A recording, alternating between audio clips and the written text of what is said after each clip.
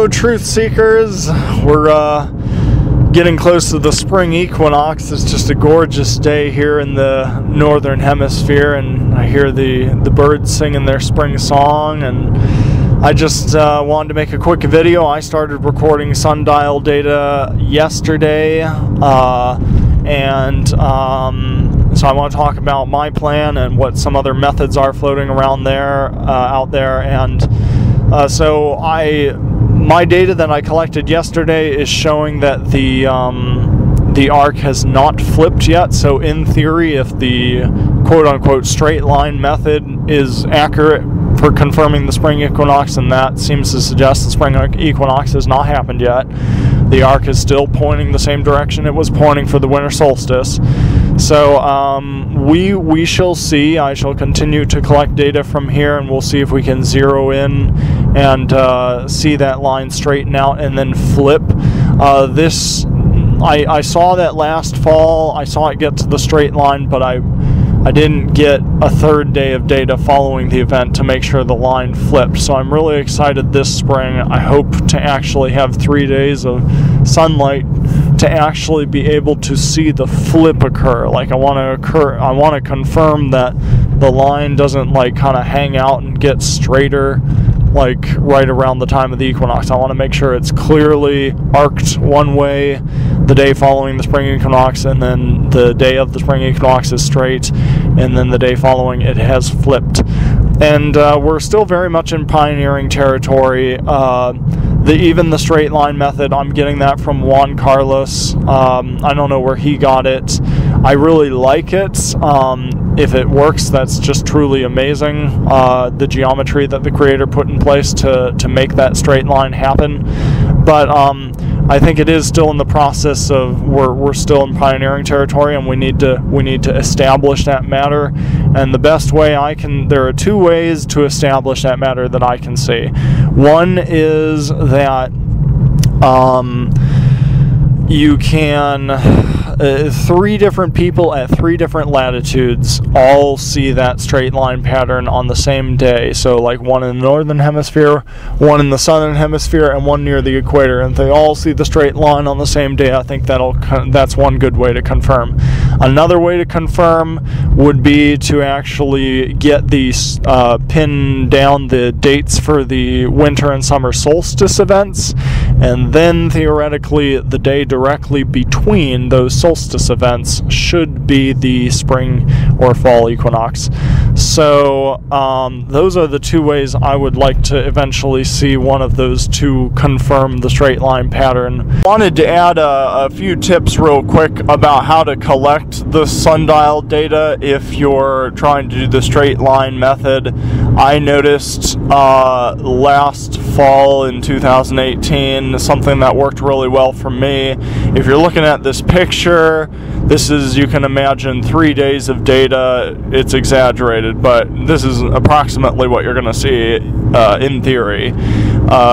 3 days of data straddling the equinox event, so you're going to see the arc one way the day before the spring equinox, and then you're going to see the straight line on the equinox event, and then you're going to see the line flip the day following, in theory. So one thing that worked for me is that I found actually works really well for small sundials, and is probably a very convenient way to do this, is if you look at this picture, those three lines converge near the middle and get closest together right in the middle of the picture. So that's going to be the hardest place to kind of tell the difference from your data points from day to day. But out to the sides of the picture, those data points were collected in the early morning and late evening. So if you are able to collect your data in the early morning and the late evening, you're going to get more of an arc. So what that's going to do is that's going to, when you're going to test your data to see if you got the straight line, you just simply draw a line between the first point you collected in the morning and the last point you connected in the evening. And if any of your other points are you know, off of that line, then you know the arc hasn't happened yet. But like I said, the arc is really pronounced. The earlier in the morning you're able to collect your mark, the better. And the earlier in the morning and the later in the evening. And I just want to put caution, a little caution out there. If you try the straight line method and you only collect like a few points of data, or maybe a lot of points of data, but you're not doing any of them in the early morning and the late evening, then your arc is not going to be very pronounced because you didn't get it in the early morning or the late evening.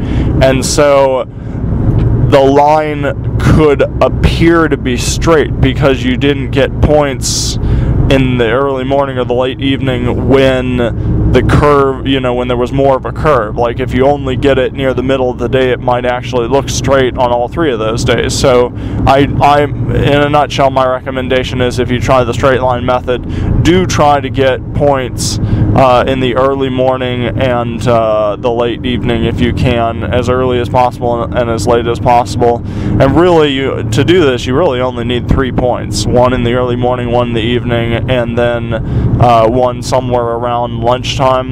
And you should be able to tell based off of those 3 points, like when you connect the two end points in the morning and evening, you should be able to tell if that third point is on the line or if it's not on the line. Let me talk briefly about some other methods that I've been hearing people are going to try this year. The other method that I'm pretty familiar with and I hear a lot of people talking about is this semicircle with 4-leg sundial, the one Jerry Morris used. I just would like to say I have some concerns about that method, and I just, you know, it might be good way to confirm. I'd like to see all the methods that people are trying someday confirm the same dates. But if they don't, I would like to suggest a possible reason for why they might not. And the concern with that semicircle sundial thing is they sighted in on the North Star. And the North Star, from everything I can see, the North Star actually moves. And so if people are sighting their sundial in at different times, then they're going to get slightly different results. And with a sundial that small, little tiny little tiny shifts like that is enough to kind of mess with the data. So what was I going to say? Yeah, the North Star moves. So I believe this is so, and I mean, I think people are under the impression that it doesn't move, but I'm going to try and show, I guess I'm only going to have time to show a picture of one of these star wheels, but I have seen this in Stellarium, and if I knew how to record video of my screen, I'd show you what I'm looking at in Stellarium. But in Stellarium, if you set Stellarium so that the North Star is up in the corner of your screen, theoretically, when you run a revolution, like you just speed up the clock and have the stars start spinning in the sky, theoretically, if the North Star wasn't moving, then you would see the North Star up in the corner of your screen the entire time the star is rotating. But what I have discovered is that the North Star disappears. Like it doesn't stay in the corner of your screen, it actually moves off of your screen because it is moving a little bit. And if you look at some of these star wheels or star trails or whatever they call them, you got to be careful because these things, people Photoshop these things, but if they did it right and this is real, I think this picture is kind of showing what I was talking about in Stellarium. Like, if you look, there's not a star, there's not a point right in the middle. You don't see the North Star right in the middle. You see the North Star is theoretically, I think it's one of these other stars, and you can see it's actually moving. It's not a perfect dot, it's actually moving. So that's my concern with that sundial. Like I said, I hope that we're still in pioneering territory, but ultimately, as more and more people do this, I hope someday we can confirm some of these methods and then see all of the methods confirming the same date. I'd also like to add real quick, the thing with this semicircle spherical sundial thing is, I think it it has the potential to confirm, you know, the 360.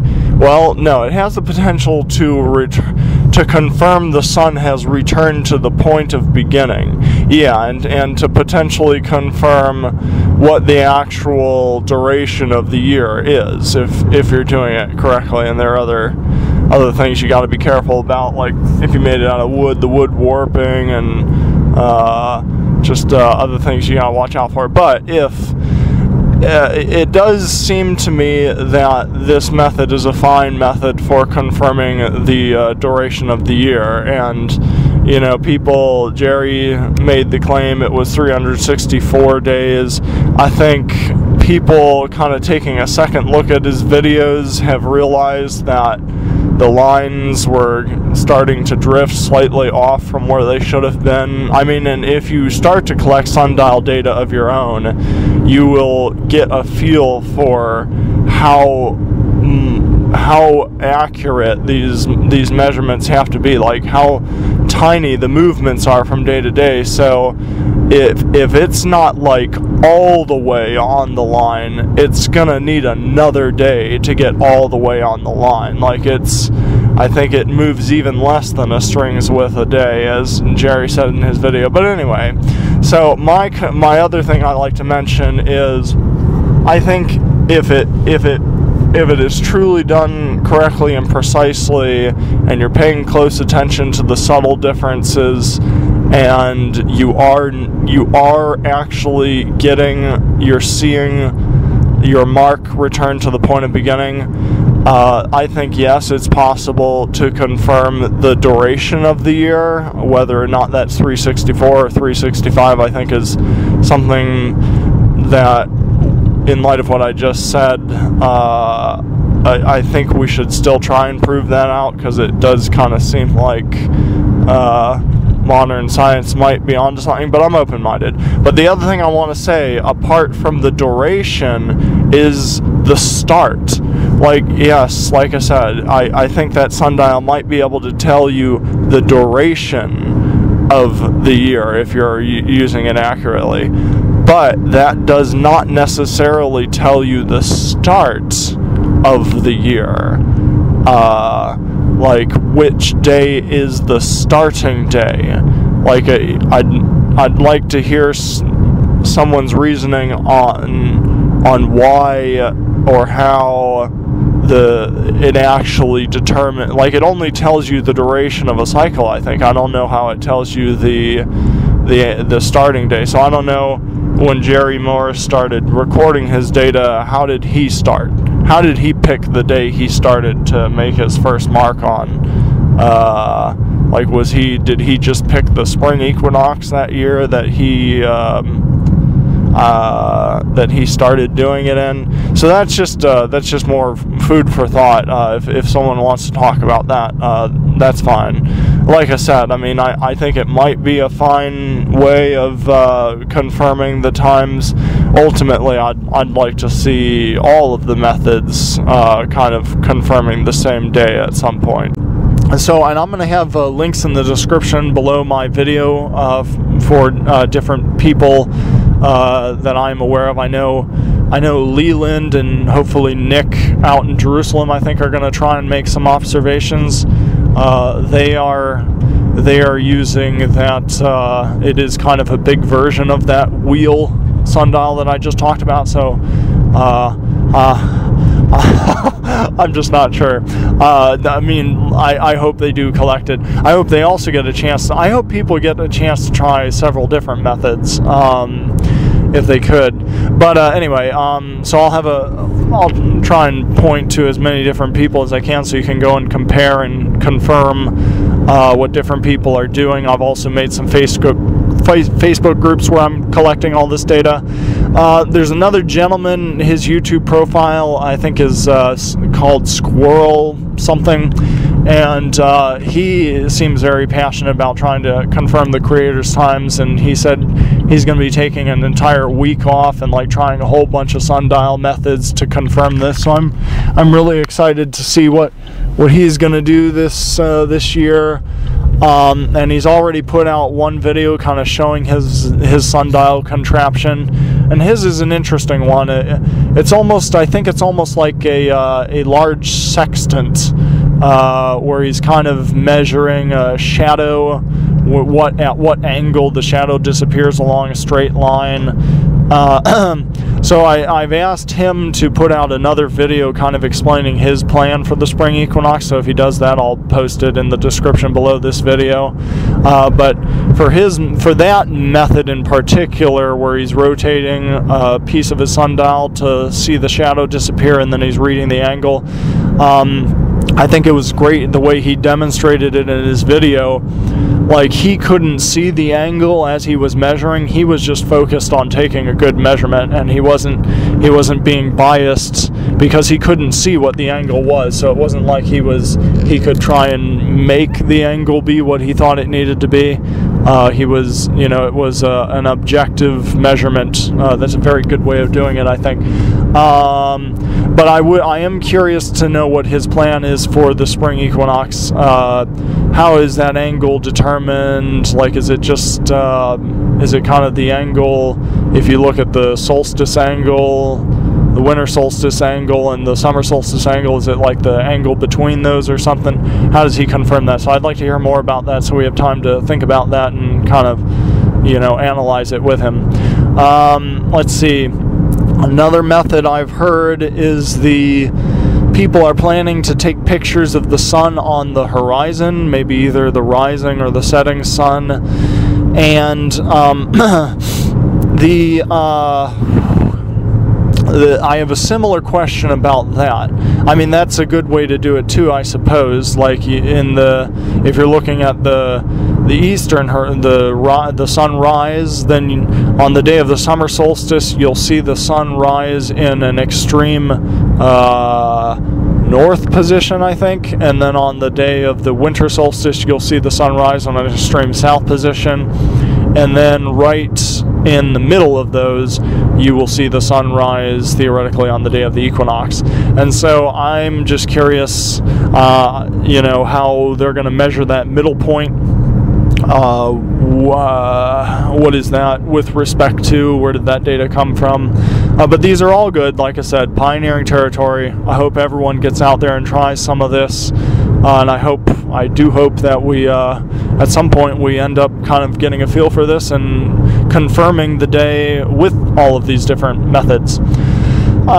So that being said, it looks like Google is saying or modern science is saying the spring equinox is going to be on the 20th this year.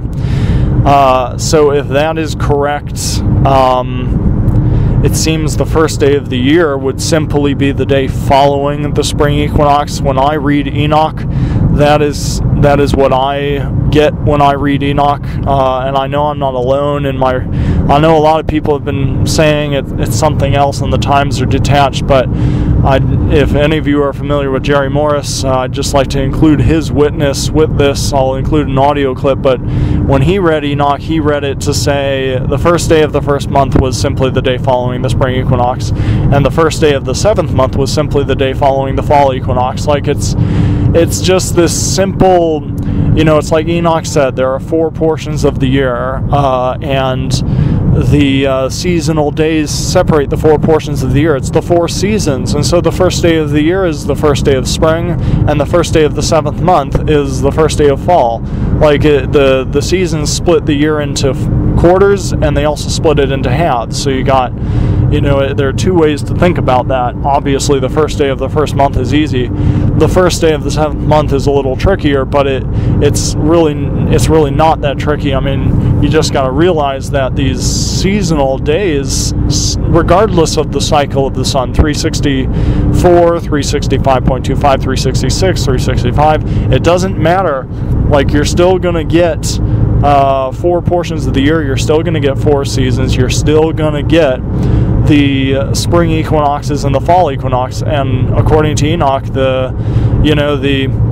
you're going off of solar months. A lot of people think these are solar months, and I think they are.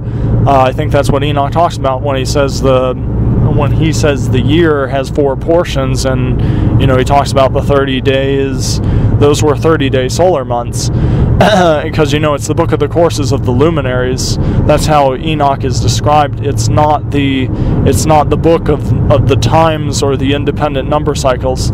The book of Enoch has, the luminary sections has everything to do simply with the movements of the luminaries. It was simply observational data recorded. So I don't see any numbers that do not have a luminary witness to back them up. They weren't just floating around.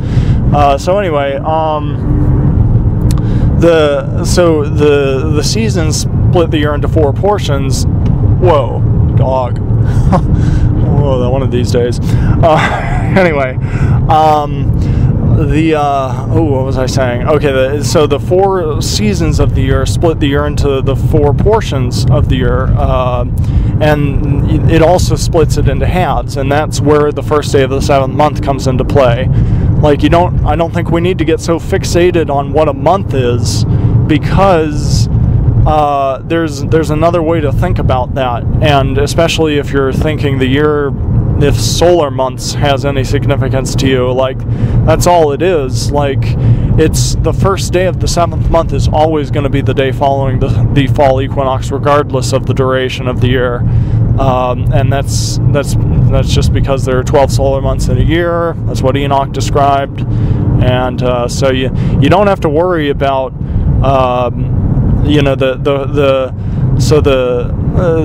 there are 6 months in the spring and the summer, and so then when the spring and the summer is over, that's 6 months, and so the next month number 7 begins with the fall, and the first day of fall is the first day of the 7th month. And like I was going to say, you don't have to be concerned about it's not a concern at all to think about the seasons. You don't have to try and sync the calendar with the seasons. Like the seasons and the luminaries, what people call nature or the agricultural calendar, I think it is the times. Like, that's what Genesis says. I think Genesis 1:14 says, I've given you the luminaries, let them be for signs, for days, for seasons, and for years. And I think it's really quite obvious that we have seasons and years because of the sun. And so all that said, I also want to confirm, I think there are other witnesses too. The witness to confirm the spring equinox on the first day of the year. And there's this verse that I think people are making different doctrines out of, but it's the verse that talks about, it's in chapter 74, I believe, and it's the verse that says, the sun and the stars bring the year in to 364 days with perfect justice. Some of the translations say the sun and the moon bring the year into perfect justice. Some translations say just the moon. And so, like I said, people are building different doctrines out of this, and they're assuming it has something to do with the phase. And I would just like to say, I do think there is another witness to confirm the start of the year. It's not just a solar witness, but I think the moon creates a witness. But it's not necessarily the phase. I think it's the portal alignment. And if you read the preceding chapter, the peculiar cycle of the moon, that is the context of what precedes that section of Enoch where he says, either the moon or the sun or the stars bring the year into 364 days with perfect justice. Like, that previous chapter actually talks about how the moon is racing through the portals. It moves through the portals 7 to 8 times, or 3 to 4 times faster than the sun does. And Enoch describes the moon as the lining up in the same portal as the sun on the day of the equinox. And you've heard other people talk about this. I think Asherit, the woman who posted on Jerry Morris's channel, she mentioned this peculiar pattern of the moon and how it lines up with the portal of the sun. And I've checked this out in Stellarium, and I'll have to do if I'm able to, I'll show some pictures, or if not, I'll do a separate video. But I've checked this out in Stellarium, and it does appear, keep in mind Stellarium is programmed software, but it does appear that in Stellarium the moon zeroes out with the sun in the fourth portal, in the third and fourth portal on the day of the equinox, like right on the money, pretty much, in Stellarium. And that's actually quite an incredible confirmation, because like I said, the moon is racing through the portals 3 to 4 times faster than the sun. It's a different cycle, I think, because if you read that chapter 73 in Enoch, it says another law for her, the moon. So he got finished talking about the law that had to do with like the lights and the phases, and he said another law for her, and this law of the movement. People pay so much attention to the phases, but I think there's potentially something very big to the movement of the moon through the portals. And Enoch describes the moon as lining up with the sun in the portals on the day of the equinox, and for that to occur at the different speeds they're going is quite an incredible confirmation. And like I said, I've seen this in Stellarium, pretty much right on the money. And Asherit, the woman on Jerry Morris's channel, I believe she has claimed to have seen this visually for the past 2 years, and it's possible maybe the moon is actually the phase might somehow line up too, but I tend to think it won't. Because the phases of the moon, year cycle phase, I thought was 10 days off from the sun, so I just can't imagine how that can happen more than 1 year in a row, but maybe I'm missing something. But definitely, if you check the context of Enoch, the preceding chapter, it's saying the moon's another law for her, and it talks about the revolution, not the light, but the revolution, the movement of the moon through the portals, and how that matches with the sun. So I'll be trying to look out for that too for this spring equinox, and I encourage you guys to do the same. In addition, I'd just like to say I'd like to get back to that verse that people are building different doctrines off of, that says the sun and the moon bring in the year with perfect justice, or the stars bring in the year with perfect justice.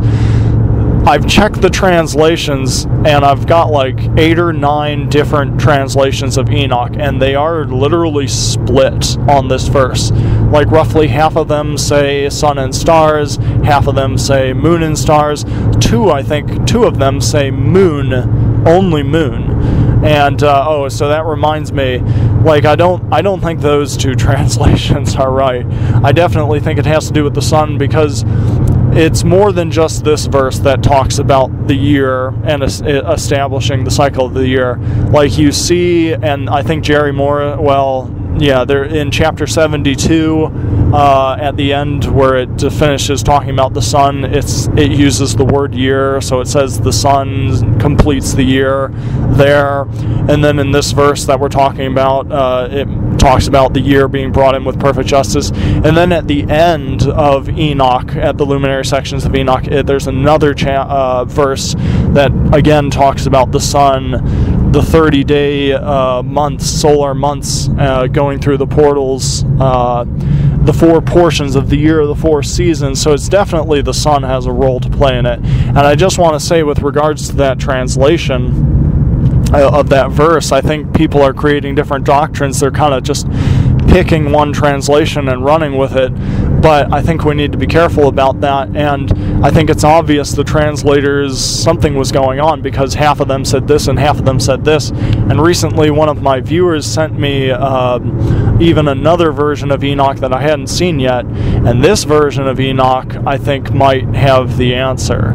And it, instead of saying sun and stars, or moon and stars, or just moon, when it got to that section, it said, and they bring in the year with perfect justice.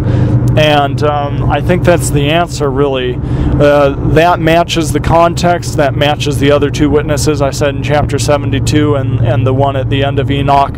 Like, there's nothing, there's no contradictions there, and we're not ignoring any other witnesses, I don't think. Like, I think it is just that they, definitely the sun and the moon, that was the previous context that we just read about in the first part of Enoch 74 and in Enoch 73. It was just talking about how the moon matches up with the sun in the 3rd and 4th portals. And so I think I think that that translation is correct when it says they, and it's definitely the sun and the moon, so those are two witnesses right there. And I think surely there must even be a third witness. I think it's very likely that the stars also confirm the start of the year. Like I know Enoch says, I think Enoch says there were leaders of the seasonal days, there were leaders of the months, there were leaders of every single day, I think he said, in the stars.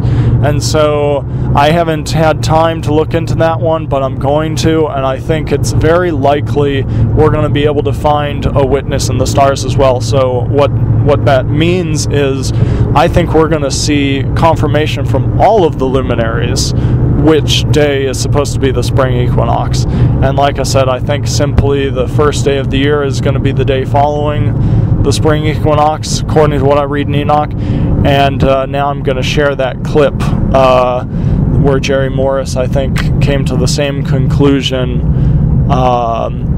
And I think, like I said, I think it's just unfortunate there are people out there trying to say time is independent of the witness of the luminaries, but I don't think that's so. I don't get that from Enoch. Jerry didn't get that from Enoch. I don't see that in Genesis 1:14. So anyway, that's it for now. I'll post more videos and about how these observations go. Shalom, and may Yah bless as you continue to seek out this truth in love with a pure heart.